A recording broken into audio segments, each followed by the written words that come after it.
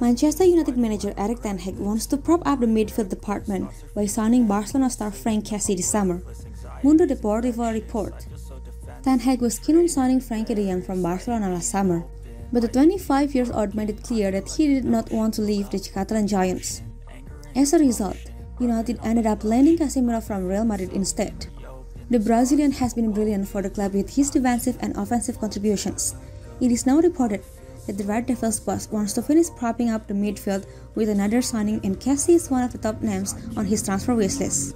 The Ivorian is not looking for a way out of the club despite his limited game time, but it is claimed that Barcelona could be forced to sell him amid their financial needs. Kessie would be an upgrade on Scott McTominay. Scott McTominay's future has been regularly speculated in recent months, and there are suggestions that he could be sold for 40 million pounds during the summer. In that case, Ten Hag will want a suitable replacement. In our view, Kessie would be an upgrade on McTominay with his better control and distribution.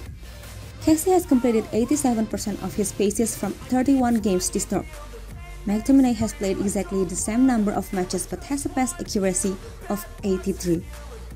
The Ivorian is currently valued at 31 million pounds by transfer market, and United could recoup the funds with the sale of McTominay, possibly to Newcastle United.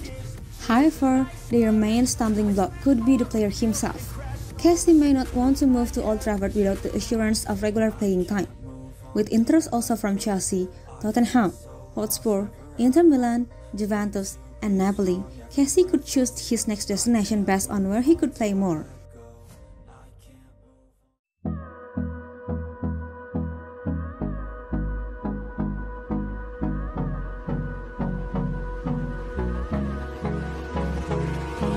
Hold me close till I get up. Time is barely on our side.